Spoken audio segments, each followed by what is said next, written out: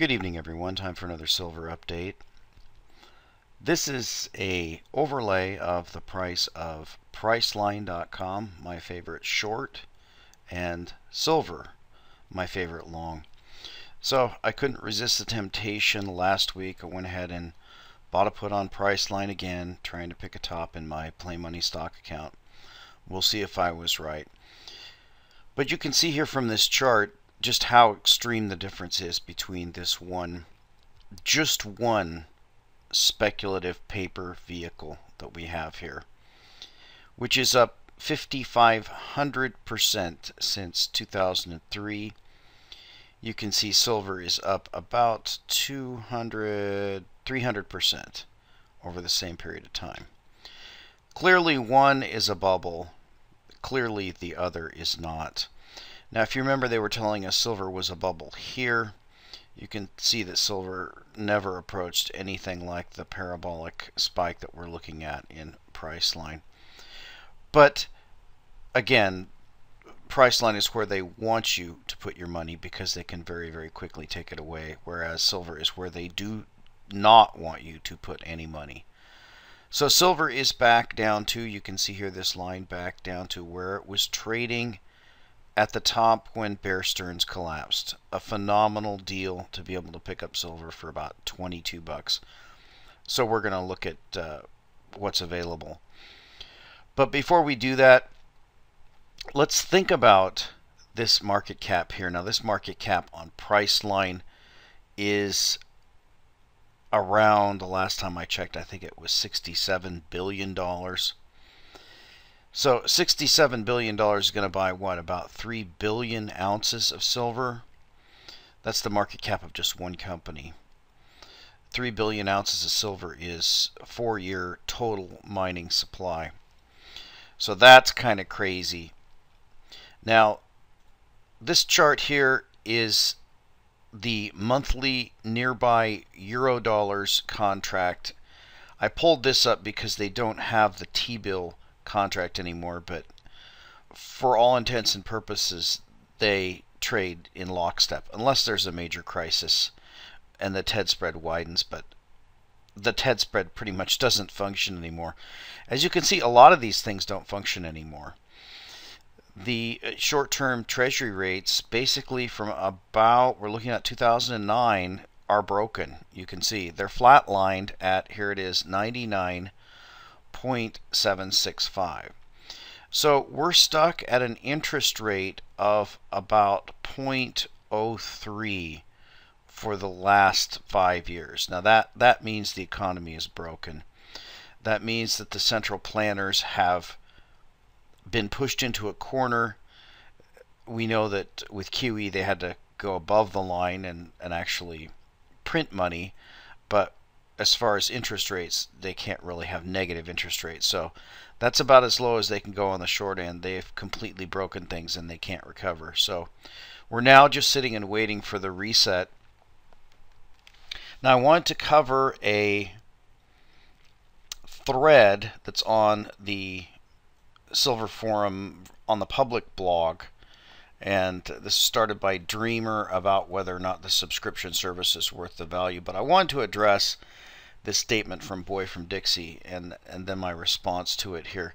This is the statement from Boy from Dixie. Let's see, I got in when silver was around $35 an ounce and it already fell back from $50 an ounce to $35, and all the silver gurus were shouting buy, buy, buy to the top of their voice, and they bring out their charts and graphs and say, see here, when it crosses this line and it turns this curve, makes an X right here at this point, she will blast off to the moon. But silver continued to backslide down below $30 an ounce. And did that deter the foreseers? No, they only proclaim that it is much better bargain at these prices, lol, and say that all we need is for the moon to align with the stars and silver will blast off then.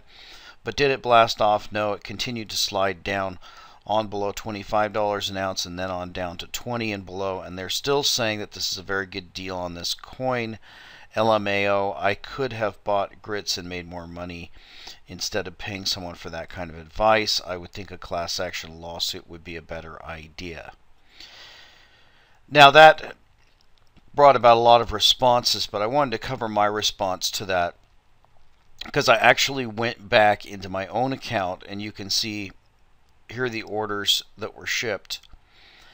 Now, I listed a purchase that I made in 2009, and when we go and see the koalas, when we're looking at those later, I'll show you the one that I bought in the fall of 2008. But this purchase here was after that. Pretty much I went for a year at that after 2008 bottom and didn't buy anything. Then I made one purchase in 2009, made one more in 2010, and you can see that that was this Year of the Tiger half-ounce coin, and I paid $12.56 for a half-ounce coin at that time. Now, as I point out below, at that time silver had actually dipped below $15, so I was paying $25 an ounce when silver was $15 an ounce for those 2010 Year of the Tiger half-ounce coins. Of course, I wish I would have bought thousands of them because they're so rare that no one has them at all. But the other coin that I bought, and this is during 2011, so you'll note that the run-up in silver, if you remember, in December of 2010, it was still around 20 bucks. And then through the early part of 2011 to May, that's when it made the run to 50. I didn't recommend any particular coins. I don't give investment advice, but I tell you what I'm doing. I didn't do anything between December and that run up in May.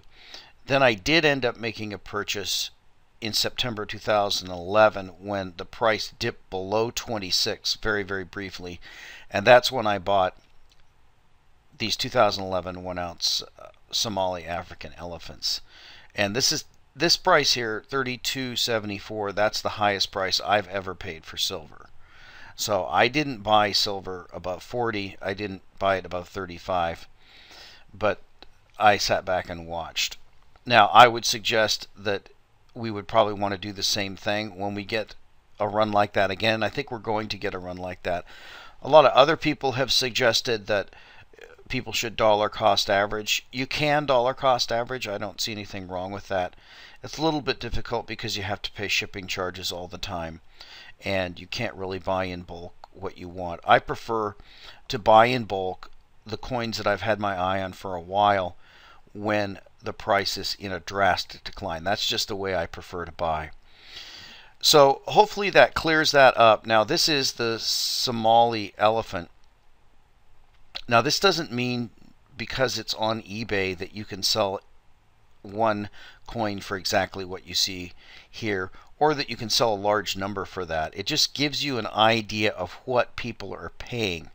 So you can see here, someone got this coin for $31.85. That's the coin I have. I'm very pleased with the coin. I still like the coin, and I think the coin is going to succeed in the future. I think it's going to be a popular coin, and we'll look at that when we look at the elephant series. So this is my worst investment in the silver, physical silver, and I'm still quite happy with it. So let's go over and look at what's available right now. That's going to be the main thing, because still with silver at, where are we at right now? I think we're at about $22, $21.44. You can see it's still an incredible bargain right now on silver. So let's go over and look and see what's available and do some picks and pans of what I like. Now I'm going to skip the eagle and the maple, just because for me they're pretty boring. Same coin every year. So the first one I'm going to look at here is going to be the Canadian Wildlife Series, and that's one I like to keep an eye on. We'll go ahead and set it, the default being prices low to high. And I like to keep an eye on it because they've performed fairly decently as numismatic premium plays, semi-numies, but they haven't outperformed the Perth products.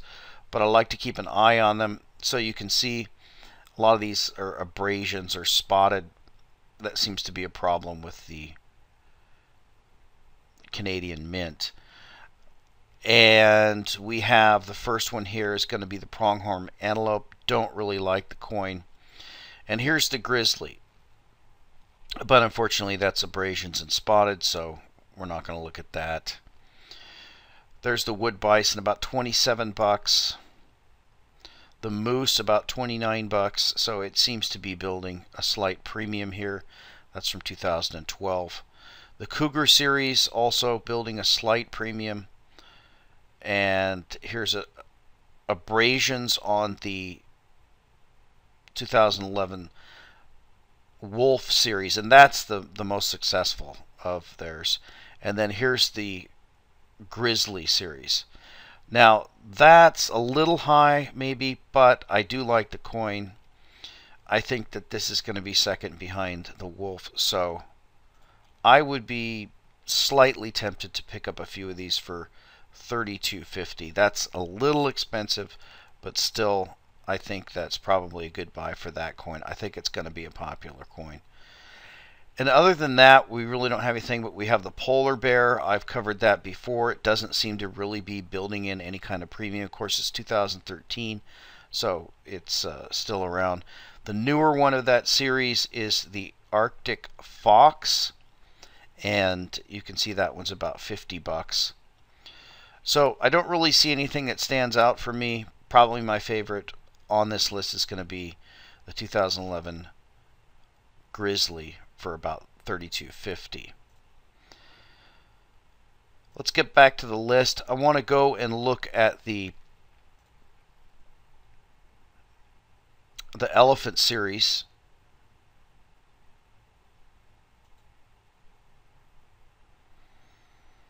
And one thing you're going to notice when you look at the elephant series here, I'm doing these low to high. Here's the 2014 elephant series. You can get those for $24.48. That seems to be a pretty good buy. They have quite a few of them. And you can get the 2013, you can see that for about 28 bucks. Then once you get past those two, there really aren't many of the older ones available. 2009 not available, 2012 out of stock. So you can look around and check some of the others. Usually I only find these in decent quantities on APMEX. So yeah, it just appears that this coin, for whatever reason, once they sell out, there just aren't any available. I don't think that APMEX buys them back, but that's a somewhat bullish sort of thing for this coin. But again, that's hard to get a gauge on it. So let's jump over to my favorite, of course, of all time is going to be the Lunar Series 2 from Perth Mint. And that's the one that I watched the closest. That's the one that has had the series that's had the most successful number of semi-numismatic coins come out. And at the bottom, or at the top, we've got 2014 half ounce for $14.50. So you're paying an effective price of about $29 an ounce for silver. Pretty steep premium, but then again, this is an amazing coin. Simply amazing coin. I think I bought a roll of the 1 ounce when they first came out for about 37 bucks. We'll see here they're over 50 now. So that seems like a really good deal. The other deal, and you can see the other half ounce and 1 ounce, there's not a lot available. The other really good deal is going to be the 2 ounce. I've covered this before. You can see right here is the 1 ounce of this horse series for $51.49. So they bumped that premium up. You can see there's 25 reviews at 5 stars. But right here after it, you've got the 2 ounce for $53.49. So that's coming in at about $26.50 an ounce. That, in my mind, is an incredible deal. I have 469 of those left. So that's definitely going to be my top pick. And then a fairly far back second is going to be this half ounce. So let's jump over and look at the Koala series. I haven't picked up koalas really for some time because, in my opinion, the koala series has kind of gone away from the artistic style that I like. So I really haven't followed that series. Now here's the 10th ounce. That's just crazy. You're paying an effective $100 an ounce. Here's the half ounce of the 2014. You can see that's a good buy for half ounces. That's $14, $28 an ounce. Here's last year's half ounce, and you can see no premium there. So how many do they have? No premium over this year's, I should say. They've got about 900 of them. So it doesn't really seem to be building that much of a premium. Here's a little bit higher for the 2012, but not that much higher. So it looks like my instincts may have been correct that the koala series is kind of petering out. Here's a 2013 1 ounce for $25. So that would probably have to be my favorite of these. But then again, I'm not too keen on the koala series anymore. Now, I mentioned that I had purchased the 2009 koala series in the fall of 2008. This is what was available when silver was $8.50 an ounce. So I think I paid $14 for mine. You can see they're $61 now. So silver was about a third of where it is now, and these have returned about fourfold. So still a good deal, and people are going to say, well, you can't sell them for that. Well, people are buying them for that, and I don't intend to sell them. And that's going to be really the main issue when you're talking about this topic being brought up about people stuck at a loss. If you look at the last sentence of, or one of the sentences he said here, he said, I could have made more money by buying grits. So this is obviously a person who's looking at silver as an investment that you can flip. Now, if you're talking about flipping an investment, obviously you're not going to be talking about physical silver because, as I said, the problems with dollar cost averaging, the shipping costs, the premium costs, and all of the stuff, the logistics of it. Obviously, if you're interested in flipping investments to make a profit, you're not going to be interested in buying and selling physical silver unless you're a bullion dealer. But that's just not going to be something that's going to be profitable because there's just too many costs in that. This is for investors. This is for people who are interested in protecting their wealth and buying something that's going to hold its value over the long term as this thing plays itself out, as this ultimate bankruptcy of the United States government plays itself out. People are trying to find the best investment they can use to protect themselves to get through the crisis, and it's still my opinion that it's physical silver. And we'll talk to you next time.